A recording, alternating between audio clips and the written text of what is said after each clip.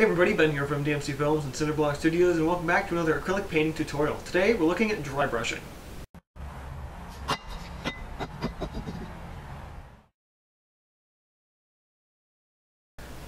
So this tutorial is going to come to you in two parts. Part one is just basically introducing the technique and using it to create a basic waterfall. Part two, which will be a separate video next week, where we're going to talk about using the dry brush technique to create sort of these intricate, interesting looking, colorful space nebulas. So that being said, let's get started. Okay, so for the first part of this, I decided to go with a piece of black gessoed cardboard. Now this has a relatively smooth, actually a very smooth surface.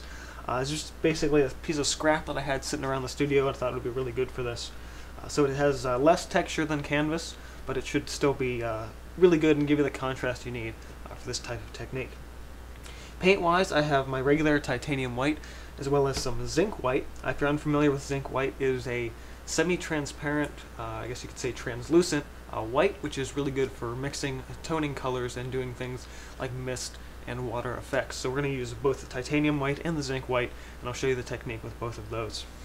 I also have a little bit of water off to the side here, and it's not, perfectly clean, but for this, again, it's just a demo. Should suffice just for what we need here today. Brush-wise, I have a single flat brush. Should be all we need for this. Again, this is just the sort of the base core of this technique, and we'll expand on it next week in the part 2 of this video. You also may want to opt for a paper towel or a rag. For this reason, I just specifically bring it up because I know I won't really show up on camera because a lot of times I'm using my pants to wipe my brush off. So just a heads up, you might want to have something else besides your clothes to wipe your brush on. Now, the concept of dry brushing is relatively simple. It is one of the more basic techniques between acrylic or oil painting, and it works really well for a variety of things. Today, specifically, we're going to talk about waterfalls, just because I think it's a good way to illustrate this technique, and it's a good technique to use for waterfalls in general. One final thing before we get started with today's lesson, you may realize that I have my palette and working surface right next to each other today. I decided not to go with the palette on a separate little screen as I've done in the past on some tutorials. I did this mainly today because my surface is relatively small and I won't have to be too contending for space too much. So that's enough of me talking. What do you say we actually get started on this? So between the zinc white and the titanium white, this technique is very, very simple. Now I have water off to the side, but for the most part I won't need it.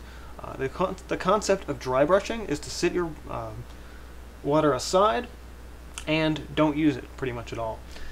So for this, instead of really loading up the paint on your brush, we're going to have just a little bit of paint on the brush and use the texture of the surface and the texture of the brush to create a interesting effect in this way. Also, it's important to note that if you're doing a dry brush technique, your brush has to be dry. Don't dip it in the water first. Don't use a brush that's been sitting in the water. Make sure your brush is indeed dry, or at least as dry as it can possibly be. Any water on the brush will actually destroy this effect and the effect that you're trying to go for. So for this, I'm just going to pull some of the titanium white into my brush, tap it in, and then wipe most of it away. Now you can use the palette. You can also use, I occasionally kind of pull it off on the cardboard, or again on a rag or on my pants or something. So you're basically loading it up and then wiping a good bit of it off. So really all you have on the brush is just slightly moist bristles, moist just with the paint itself. And from that you can just start pulling down whatever shapes and creating whatever shapes you want.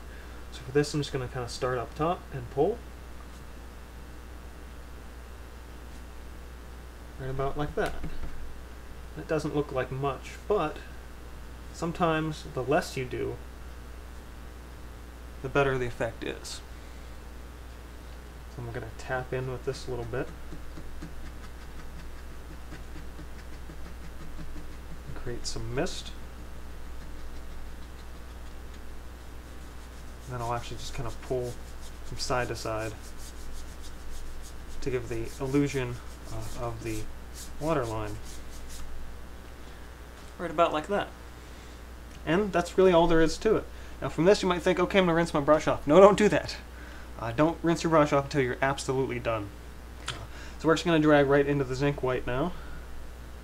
And see this technique again, but with a more transparent white. So again, you want to pull most of the paint off of the brush, and then come down for just a bit more, like so. And tap in your mist and wipe away. And that's really all there is to it. Again, with the zinc white, because it's going to be a little bit more transparent, a lot more of the undercolor is going to show through. So for this, just my undercolor is black, and so rather than being the stark white that the titanium white is, the darker color of the back of our substrate here really kind of shows through a little bit more and gives a more subtle appearance to that waterfall. So that's just a really basic way and basic technique to use dry brushing with. Now that I'm finished with the water, I can rinse that out. And if I was going to reuse this brush for more dry brushing, this is when your rag really comes in handy. You just want to really dry that off as much as possible.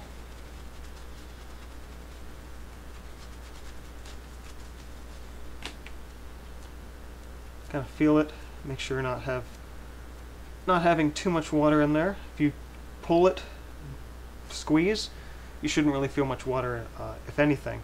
Just a little bit of dampness. And now you can kind of come back in and do more dry brushing.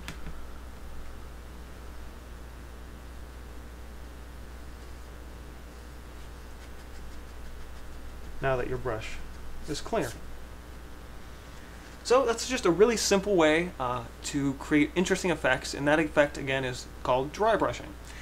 Next week we're going to be diving into this technique a little bit further and creating interesting nebula, galaxies, stars, something interesting for a space scene. Essentially it's just using this technique but applying some interesting color layers to it. So look forward to that next week and subscribe for more videos like this. This has been from DMC Films, Cinderblock Studios. See you guys next time.